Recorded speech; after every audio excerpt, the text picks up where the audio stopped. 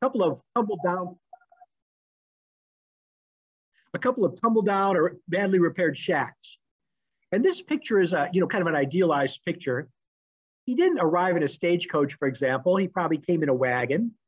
And the church probably had a different form to it. It was probably more of a double log cabin, but it was down by the lake, which is called St. Mary's Lake.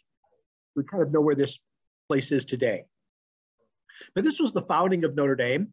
And soon afterwards, he built another chapel, another log chapel, a little further up the hill. So today, here's what that area looks like.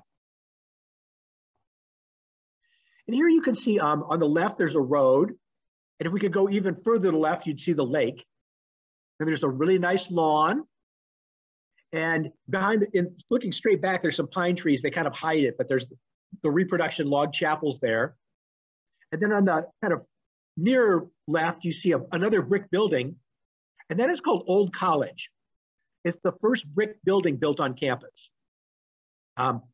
It's always been rumored that this was made with bricks from Notre Dame's own, it's the first bricks Notre Dame made, but a graduate student of mine, Lauren Finnegan, has been studying brick production using X-ray fluorescence and other tests.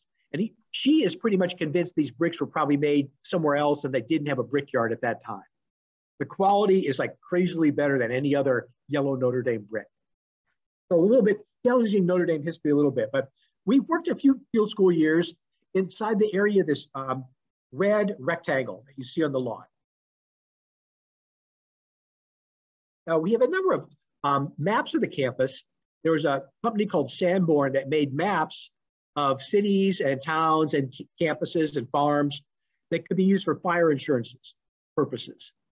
So if you said your farm building burnt down, your barn built down, you'd be able to document you had a barn for these maps. But this shows the campus at Notre Dame in 1885. And you can see here,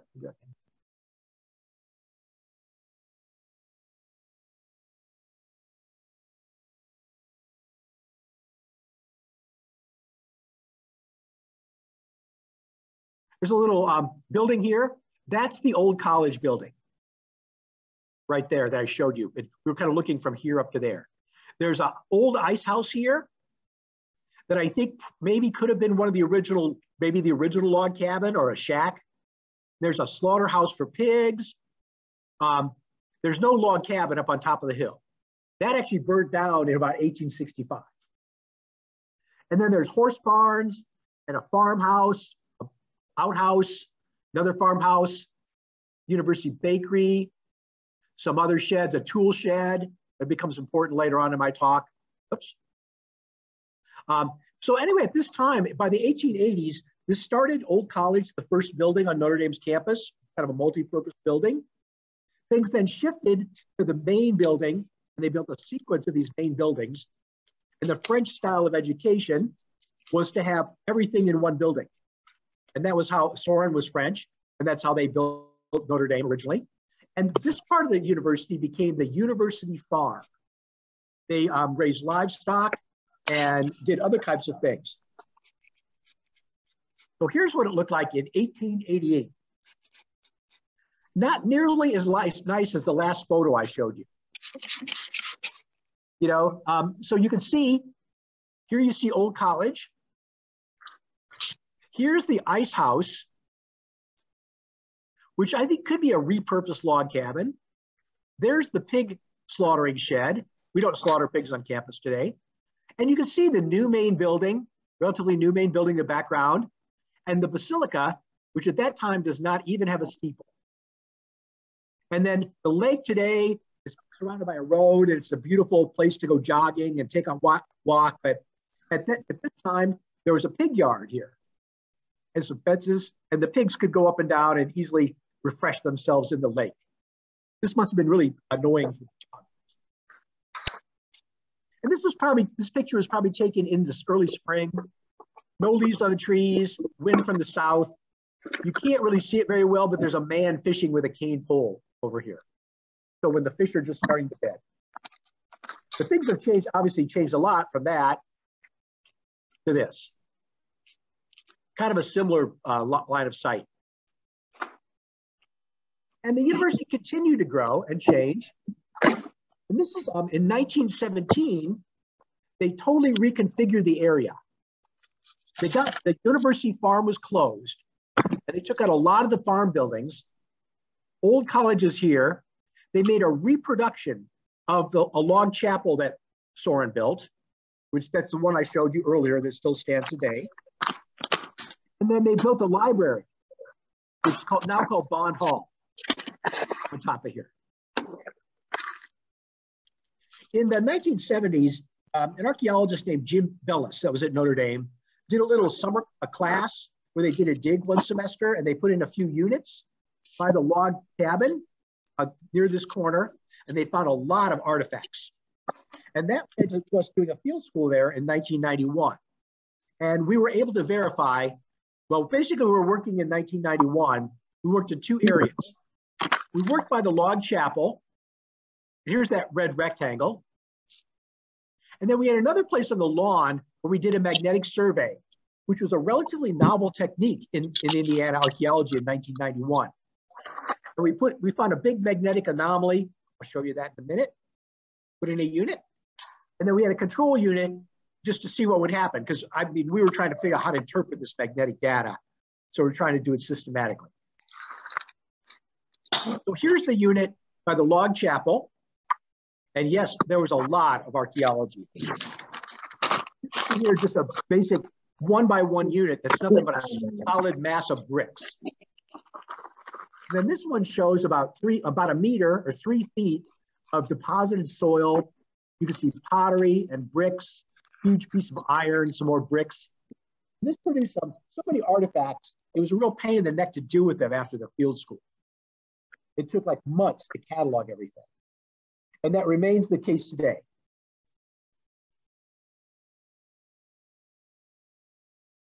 So we went back to the site in 2016 and did some additional excavations, really in 2015, 2016, and opening these units as part of this 2-week high school dig. And that proved to be, even though small of a scale, just working a couple units for 2 weeks, still produced a very abundant archaeological record. So you can see some of the things we've got. Here we're cataloging the glass. We've got rusted iron artifacts and iron artifacts of all kinds. We had one level that produced 120 cut rusted iron nails, bags of mortar and other artifacts. A good range of pottery though. We've got pottery that dates this blue edgeware, dates from the 1820s and was present at the founding of the university. This annular decorated is a bit later, so is this mocha ware, maybe 1830s, 1840s. Pearlware, or actually an ironstone ware, it comes in later. Some bottles. This is stuff that's post-Civil War. Same down here in just a huge plethora of stuff. We've got pottery that would have been used after the Civil War, clay pipe stems, mason canning jar. Here's a bullet, and here's a part of a gunflint flake.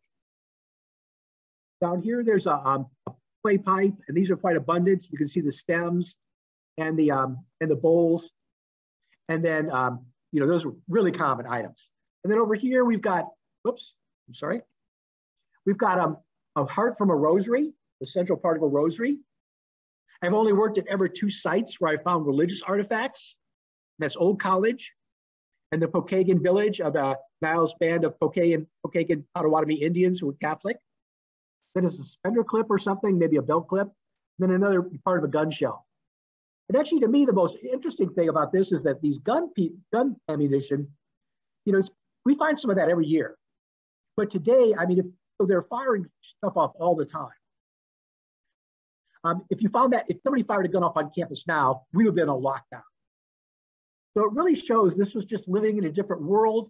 The university farm was kind of almost like a rural place where people did rural farm activities from day to day. Very different than the urban campus now.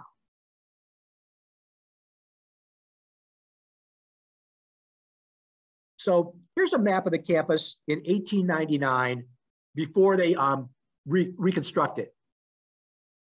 But you can see Old College. It has some wings on it that aren't there anymore. The horse barn's still there, and the other farm barns. Here's a farmhouse, and here's kind of an octagonal building that I think is the tool shed that was up the hill. Then these other farmhouses. These are no longer there. But we think, I found this picture in the university archives, and I think it's this farmhouse. You can see the farmhouse is the right shape. It's labeled on the back, Old College, but it's not. Old College has always been square. This building's rectangular. And then behind it, there's a thing with a peaked roof. I think that's that tool shed. So I think this is the farmhouse that used to stand on the Notre Dame campus. And I think we've been investigating the remains of this farmhouse for the last 4 years or so. So here's a magnetic survey map we did in 1991. This is a really crude map. Our ability to display magnetic data was not very sophisticated back then. It's a contour map. The peaks represent high magnetic signals or low ones. This is a really low area, rectangular low area. There's some highs around it. So we had this huge magnetic anomaly. And so we put a unit on the edge of it. So we don't know what's producing it, but it's pretty powerful. And here we have another magnetic anomaly, or no magnetic anomaly. This was our control unit. And we've got some better maps that we've made with more recent software. I'll show you in a minute.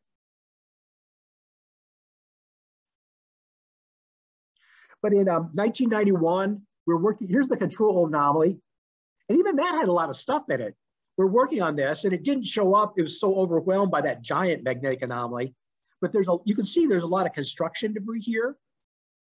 There's brick fragments and concrete and iron and wires of some kinds, and we found some little floor tiles. So there's definitely remains of a structure that was in this area, perhaps the farmhouse. But you can see what archaeology looked like. The head here was in fashion, in 1991. More recently, we did reproduced the magnetic survey over a larger area using better software, which shows positive anomalies as red and negative anomalies as blue. And this goes from the top of the hill up here down to the lake. And you can see some things. There's a bench, there's a sidewalk that goes through here that has benches on it. Those benches are, prominent red and blue anomalies. Those are called dipoles. And they're characteristic of iron. Then here's the huge intense magnetic anomaly we found in 1991. It's definitely metallic, and it's probably deep, relatively deep, because it's got a big positive lobe and it's separated from a negative, or big positive lobe here, separated from a negative lobe. Then this is a pipe that's running along the lawn. And we actually know that because we have the utilities marked, and they came in and they gave us a map and they showed us there's a pipe there, so it's big there. But you can see it's alternating red and blue anomalies. That tells us the pipe has what's called cathodic protection. It's a way of putting electrodes on the pipe to protect it from corrosion. And further down the hill, we have scattered positive and maybe dipolar magnetic anomalies.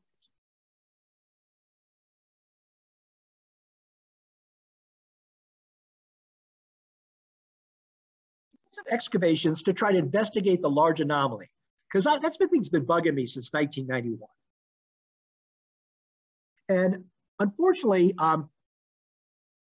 you can see that there's some kind of archaeological feature in this area. These units are up in that anomaly area. Something here, and here's an area where something was excavated, and it looks like it was filled in with cinders or something, pool cinders.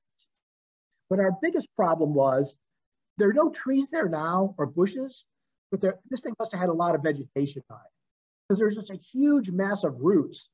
It took us 2 weeks to get through them to get to this point. It soon became apparent that we would not be able to, in a 2-week field school, find the large magnetic anomaly. So its source remains yet unknown. I kind of wonder whether that tool shed wasn't like iron or something, or tin, and whether they didn't just bury it in the house foundation when they tore the house down. It's a possibility, but we just don't know. Maybe someday we'll have a bigger excavation and we'll get down.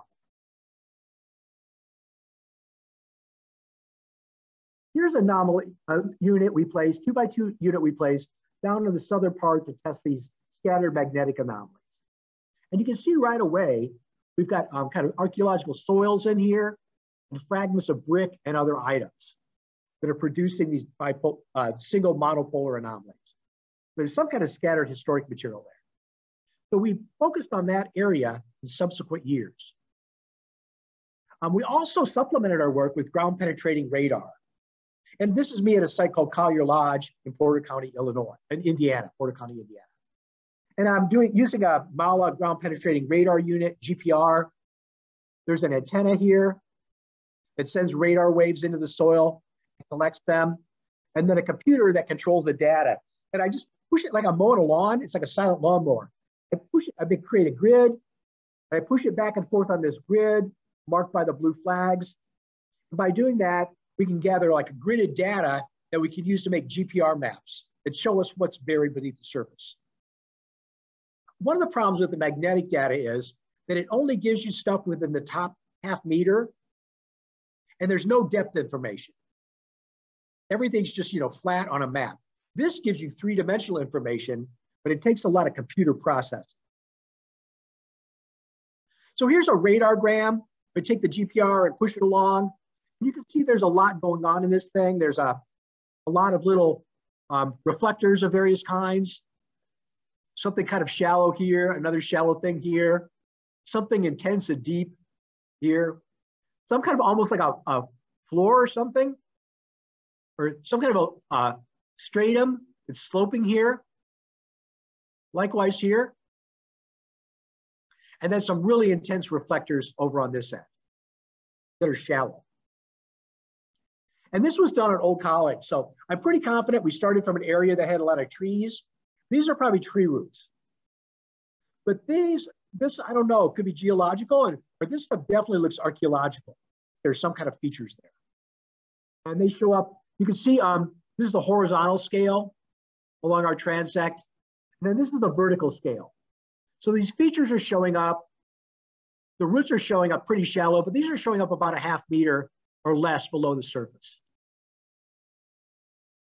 Now we can take these individual profiles and combine them together into a cube of data. And that's what I've shown here is where you've got kind of a cube of these profiles like together. And then we can average those profiles and we can slice them horizontally. And here's an example of a horizontal slice where you could just like pick a depth and look at what's there on the flat surface. And I could take a look at that as a map from the top that looks more like a map. So if we look at the lawn where that farmhouse was, right away, you could see that there's some kind of rectilinear structure there. There's some just miscellaneous reflectors down here, but there's a prominent linear structure. Here, there's some concentration of reflectors here, another linear structure. And these two actually are about the same width apart as the width of the farmhouse. So there's a good chance these could be part of the farmhouse foundation. I do not, there's kind of a thing here, I don't know what that is. That doesn't, maybe part of, but it doesn't make sense because it's like maybe an interior partition of the farmhouse. We do not know what this is. You know, maybe it was a walkway or something, but it doesn't show up on any kind of a campus map from that era. We know it's not the utility pipe that's further up the hill. That if this is a wall, why doesn't it continue there? We don't know. But we're pretty confident. The first thing we did, and this is where we got to in our project, is we started testing this to see what it was. But here's actually, this is a little, I've changed the angle of it. I've turned it at a 90-degree angle. So it's going to correlate with our excavation photos. So here's that big anomaly or big reflector. And I've drawn the line of it there. And here's a unit we put in to in that general area. And you can see, well, this is the first unit that found those artifacts from the magnetic survey. But you can see along this edge of this unit, you can see a line of brick fragments right below the topsoil.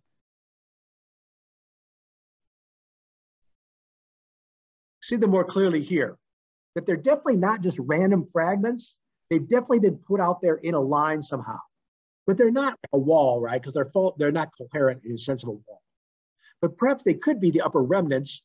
You know, as you know, in Indiana, you know, right now we're heavy into our freeze-thaw cycle. You know, anything this shallow is going to get moved around over time. You know, it's been what, about 120 years since they tore this building down.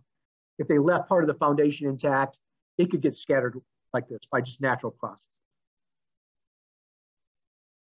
And here you can see that yellow line correlates with a line on the GPR signal that we think is the wall. So we're very confident we're looking at the upper part of that wall.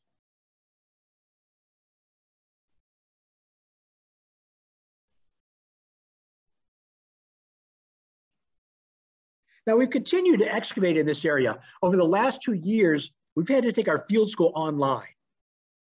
So Dr. McLeister and I, and usually a student assistant, an undergrad or grad student, excavating in this part of the unit here. Well, looking a little bit at the wall to try to expand that, but looking at this portion here.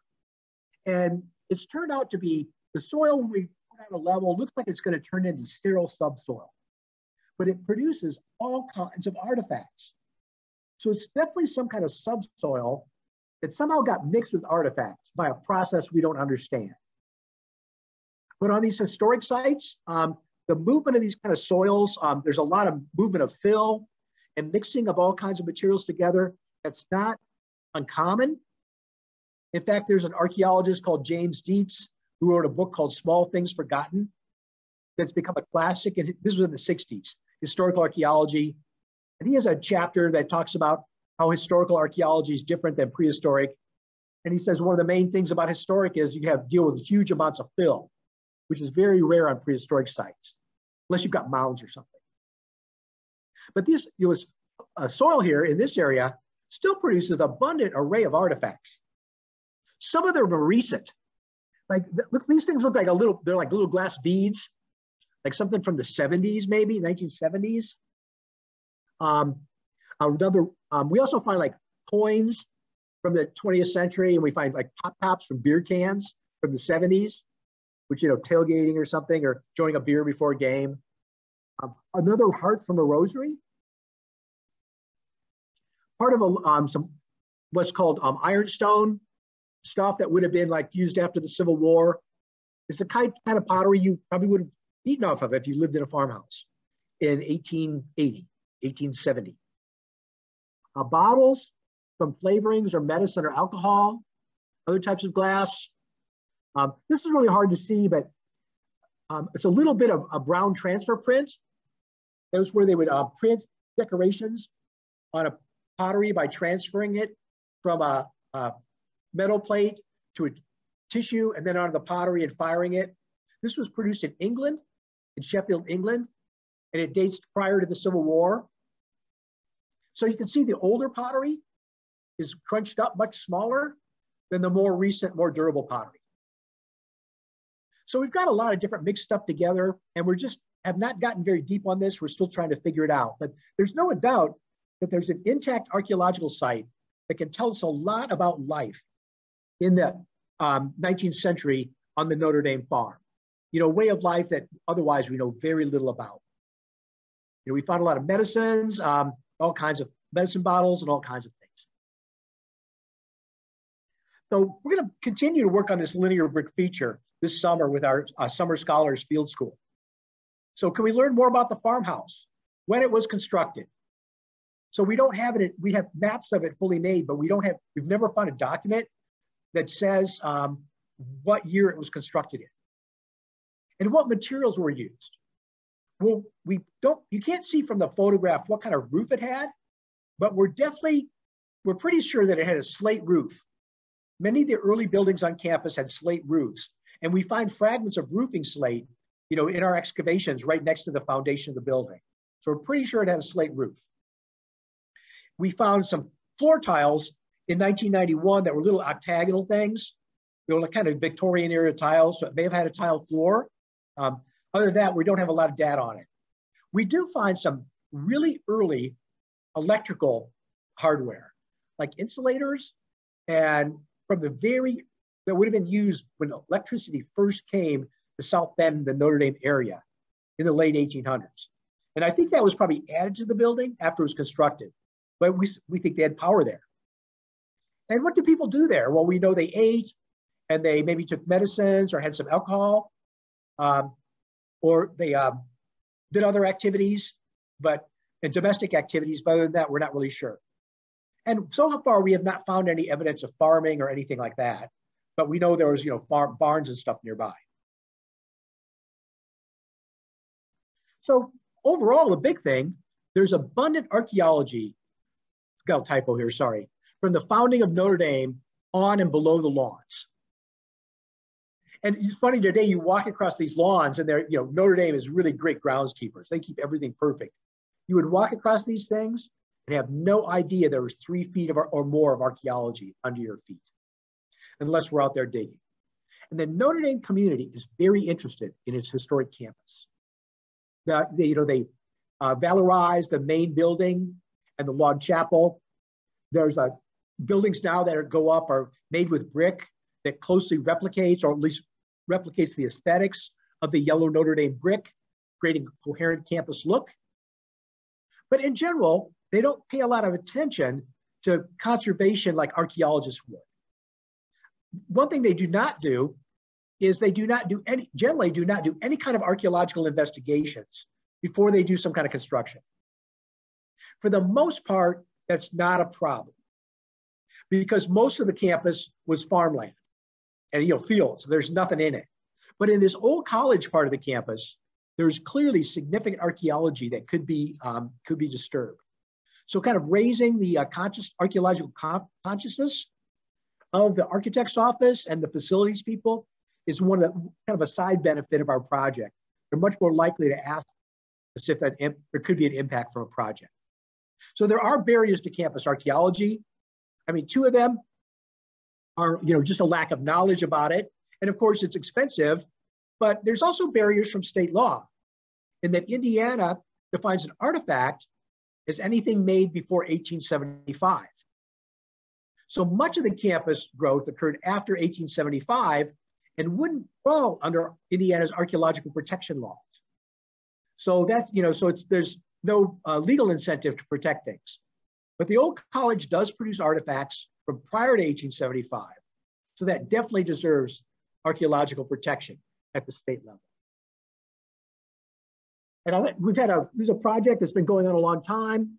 I'd like to thank the Summer Scholars students, people from Summer Scholars, the University Architect's Office, the Congregation for the Holy Cross, the CSC, allow us permission to work at Old College, which is a seminary for college students at Notre Dame who are interested in the priesthood, and then a variety of field assistants through the years. So with that, I'd be glad to take any questions that you might have. Thank you.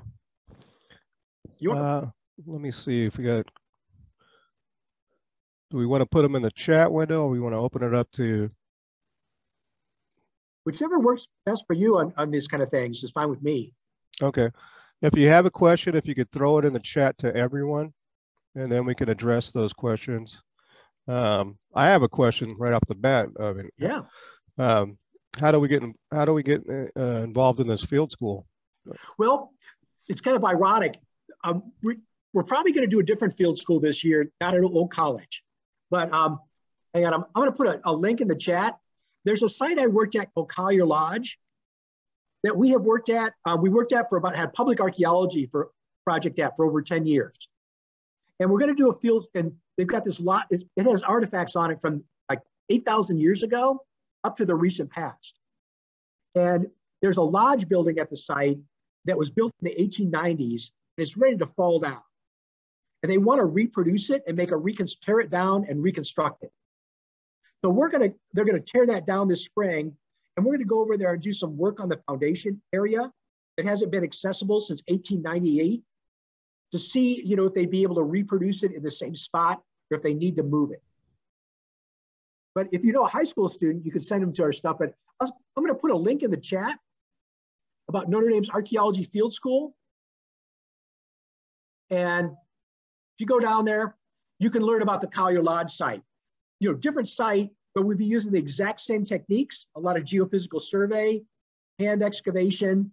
And the big advantage of Collier Lodge site is it has much more also prehistoric artifacts. So it gives a little broader range of options. But if you're interested in learning more, and thanks for asking, Rob, here's a link to our field school webpage, such as it is. Oops. There's the HTML site. All right. All right, anyone else have questions for Dr. Schurr?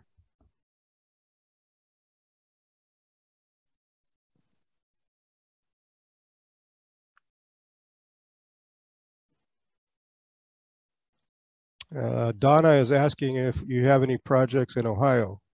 No, I haven't done anything in Ohio. I have friends that work over there all the time and people that work there. Okay, it's interesting. Fordham University.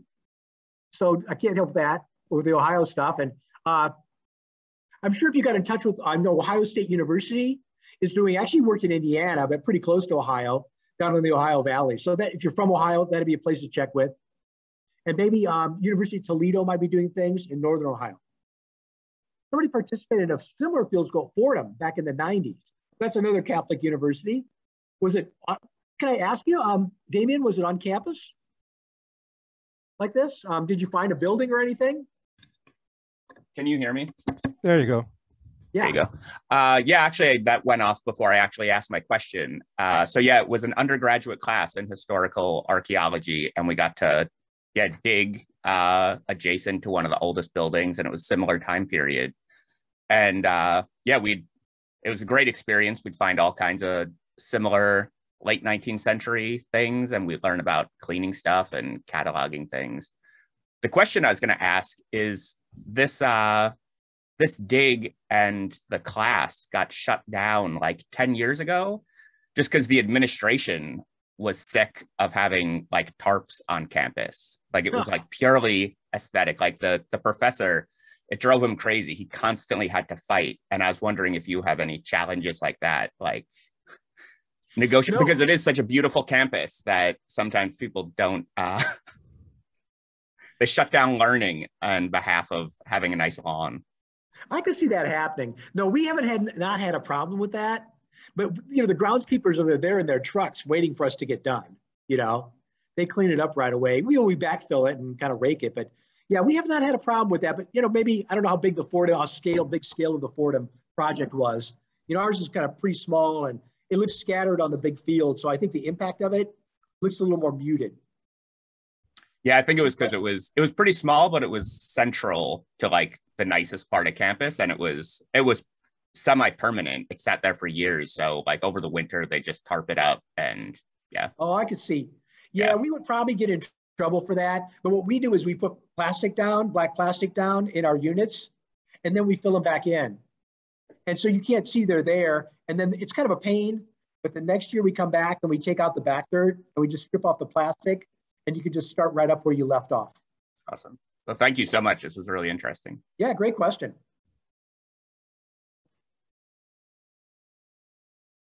Anyone else want to chime in? I got a question unrelated to this. Your work at, is it Kankakee Sands? Well, we've been working over a place called Midewin National Tallgrass Prairie. Okay. And on the and it's kind of related to a lot of work on the Kankakee Marsh. We've been working in the Kankakee Marsh. And the Collier Lodge is part of that Kankakee Marsh project. Okay. Yeah. What's your question about it? I'm more interested in the Native American side of the archaeology. Oh, right. Okay. Sure. Basically, the main project, I've been doing this Notre Dame as a short field school, but the main part of my work for the last 4 years, Madeline McLeister and I have been working at a site in Illinois. There's a national tallgrass prairie over there. It used to be the Joliet Arsenal, and they've turned it into a prairie. And we're doing a project we call the Kankakee Proto-History Project, where we're looking at Native American activities right before the proto-historic period, which is the period right before historic contact. Okay. And we're going to a site called Middle Grant Creek that's in Medewan. And it's basically a prehistoric village that dates to around maybe 1600, 1650, somewhere in there. So the French don't come into the area in any kind of intensity until 1675 or 1680. So it's right before the French come in. And we've been excavating this site, and it's full of these huge maize storage pits, where they're digging these pits that are 6 feet deep and 3 feet in diameter and storing maize. And they probably had a village there with a population of maybe up to, depending on the amount of maize, you can kind of play around with how many people could have been there, anywhere from 100 to 200 people for a decade or more. And they were doing all this maize corn cultivation right at the coldest part of the Little Ice Age. So that's kind of a paradox, really agricultural at this cold period. And they had trading networks. We find early French trade goods, and we find Native American trade goods from this shell from the Gulf of Mexico, et cetera. So we're really trying to get a much better picture of this proto-historic period than we had had before. Because there's a number of sites in the Chicago area that have been investigated, but they're all like salvage excavations from the 60s. And they're not like a modern excavation where you use geophysical survey, drones, flotation, all the stuff that we do today. So that's one big project, and we're still publishing on that and writing about it and giving papers on it.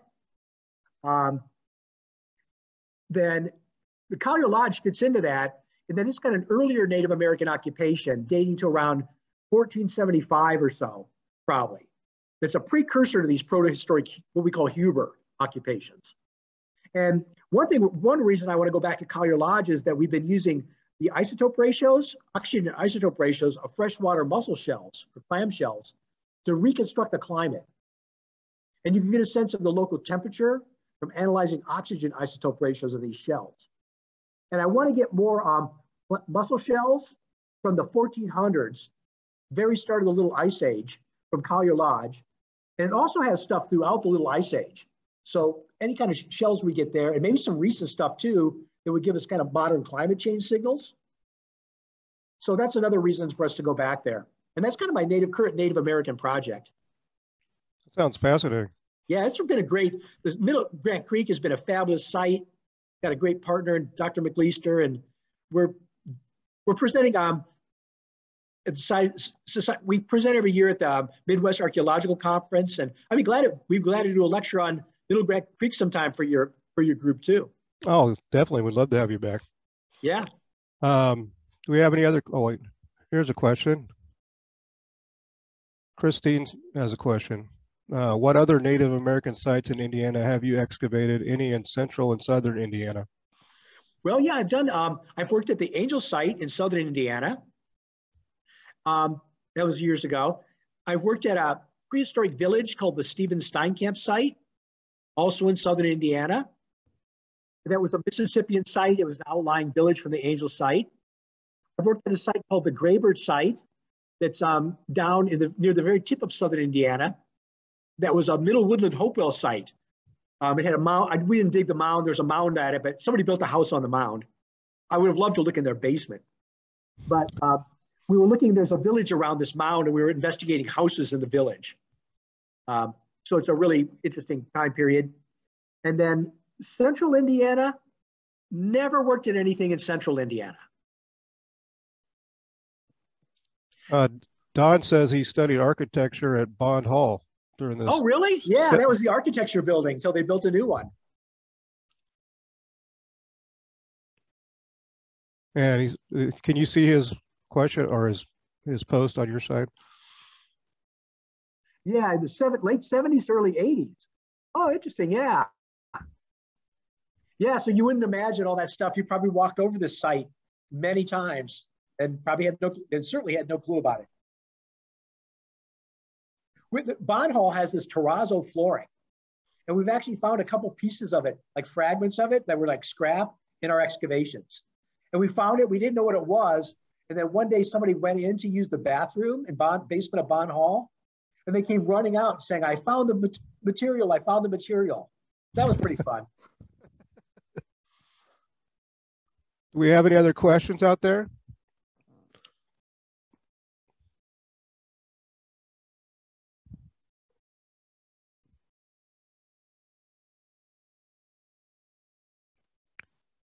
Well, we have no other questions. Last call for questions here. Please check out that link. So that link that you gave us, is that something just for high school students or college students? No, the link I gave you is for college students. Okay. Yeah. And how does that? Go ahead. I'm sorry. Like those of us at Purdue, Fort Wayne, we can do that. We can. Yeah. Anybody can sign up for it. Visitors can do it. We don't have a special separate application. If you go to the webpage, there's a link to the summer session. They handle all the applications. We don't have a separate application process. We're willing to, and visitors are very welcome at Notre Dame on the Notre Dame campus in the summer. Notre Dame kind of brags about how it's difficult to get into, but for summer session, if you're in decent academic standing with your institution, we're very happy to have you, and anybody could sign up for this. There's an undergraduate version and there's a graduate credit version. It's a 3-week long field school, intensive, 9 hours a day, 5 days a week. We'll be traveling back and forth to Collier Lodge and maybe doing some other stuff too. But yeah, anybody's welcome to sign up for that. Okay. All you students out there, take note.